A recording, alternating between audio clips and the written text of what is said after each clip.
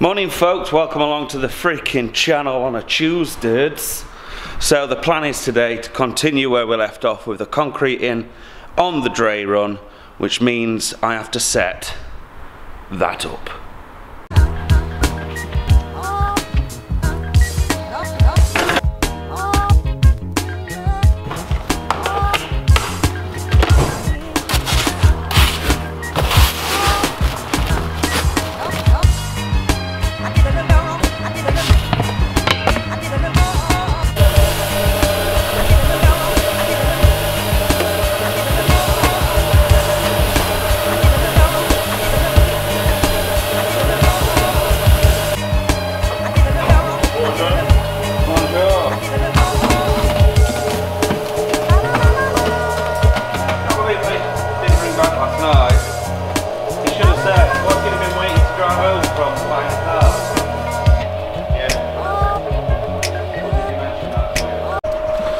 So that's the first mix out of the mixing machine, and Jack's just pulled all this section out here, so we should be low enough now, because what I want to do is lay all these quarry tiles in the gap, A, saving on cement, and B, using up all the quarry tiles. And then we're going to take it all the way to that back door section there, so all of this is going to be solid paving.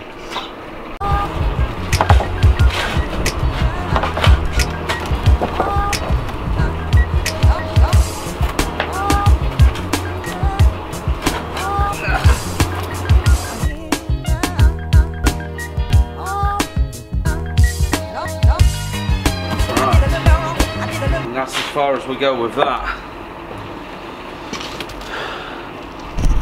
So what we're going to wait for is for this to set up a little bit. We'll go and start on that end now, and then we'll come back here and we'll put this ramp in. We've been grafting away, dropped a few mixers down and laid a few slabs, and this is how far we've got. So this little section here is ready for concrete ballast to be poured over the top to fill in the gaps, maybe not over the top but in the gaps. And then down here we've gone with all these quarry tiles. We just laid them down as best we can, no rhyme nor reason to them really. And then you'll remember when we were digging the drain out in the cellar, and this was the old drain cover that we replaced for one of those. Well, it makes a nice threshold really, doesn't it? So we've stuck that in. So all of this lot now is just going to have a little bit of time to cure, and then we're going to come in and we're going to shovel ballast in the gaps and point it all up and make it nice and tidy.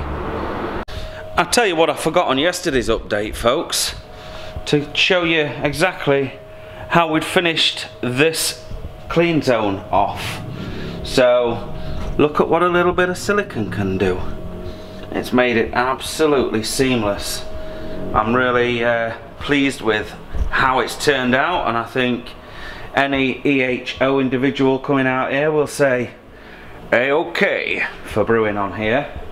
Should be spot on for weighing out hops, yeast, anything else that I need to keep sanitary.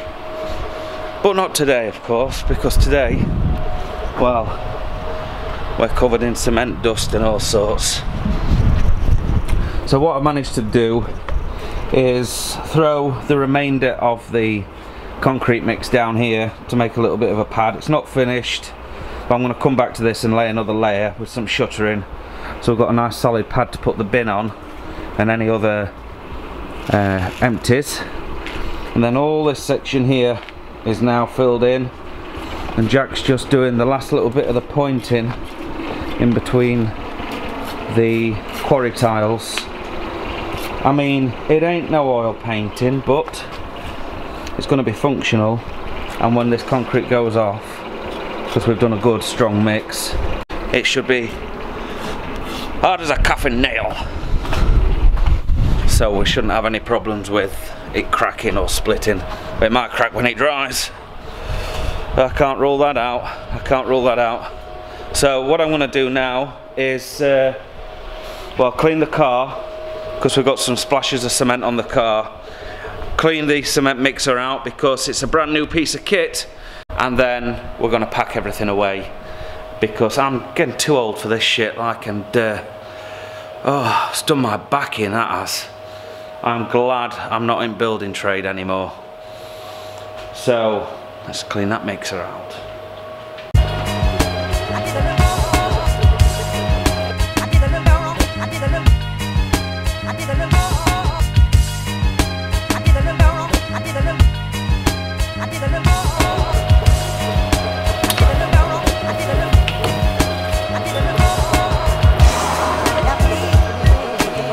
That's the first time I've cleaned a car in years.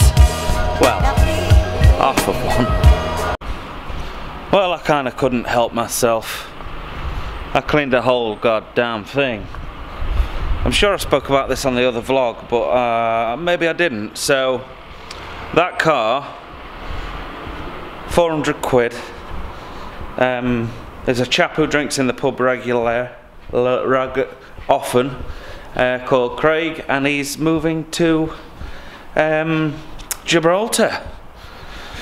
Don't think it's down to Brexit, but I wouldn't blame him if it was. Well, mind you, there'd be no point, would there? Anyway, so he's offloading all of his assets, you know, everything he owns, so he can go scot-free and live over there. So I said, I'll buy it off you.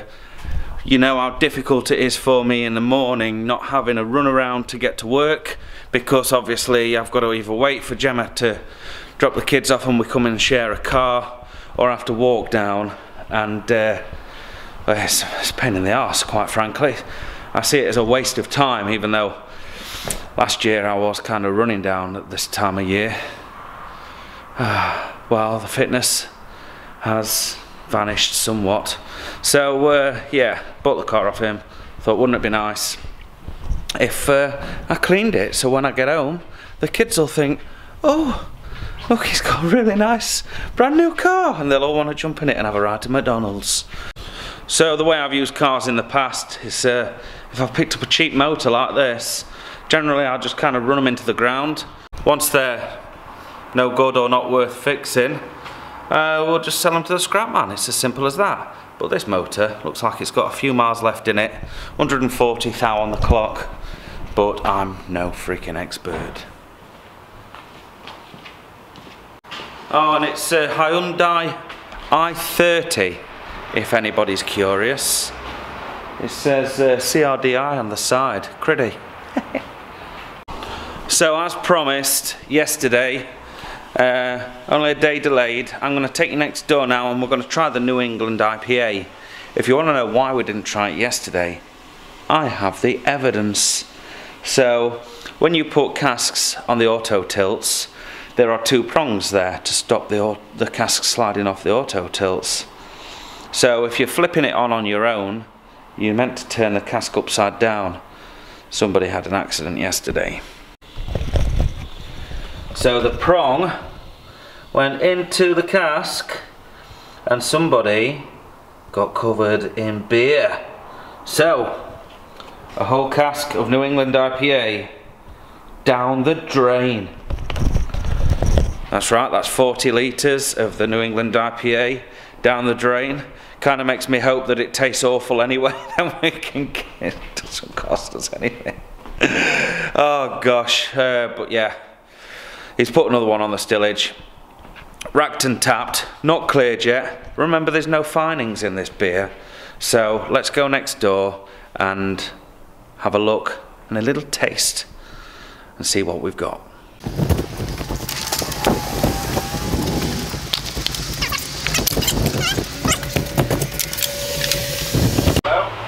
bud. You cleaning lines? No, I'm cleaning. Well, yeah, physically cleaning the lines. Oh, the outside? Yeah. Yeah, I've come in to do the taste test for the for YouTube for the New England IPA. Alright, it's not there. Yeah, so I'm going to pull it out the cask and see what we've got. Smells clean in here, man. Looking good. Doing a full line clean tomorrow as well. Okay, Oh. what time? 3 beers. What time are you finishing? About 4 o'clock-ish. I was going to do it before pub opens. Time you open the pub. Opens at 4, so I'm going to do like 2 till. Yeah, we'll play it by ear. You gotta love a bit of line cleaning. Gotta love it. Anyway, small, brief digression there, but we've come in here, once I got this camera set, to try this New England IPA, which is down here on the stillage. So let's go down and have a look at her.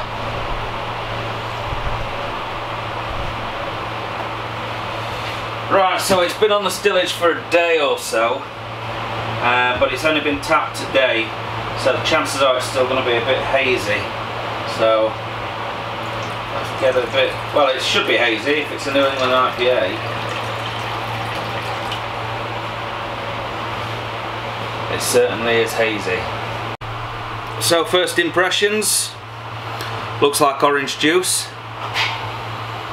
Oddly enough, it smells like orange juice, which is a good thing. It's got the aroma. I've had fruitier New England IPAs on the nose, but it is there.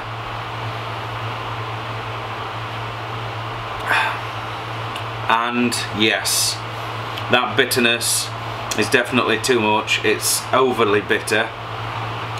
So what's happened is, putting the hops into the whirlpool, I've added far too much in terms of IBU, so we need to reflect on that recipe moving forwards, and at the very least half the amount of hops that go into the whirlpool and just move them across to the dry hop. It wouldn't be an issue, and then that would leave some residual sweetness balanced against the bitterness to give you that fruity IPA, New England IPA kick, whereas this, whilst not offensive, is too bitter. It's about as bitter as the Guile 1 that we made. It's very reminiscent and extremely grapefruit pith. You could get grapefruit pithed on it.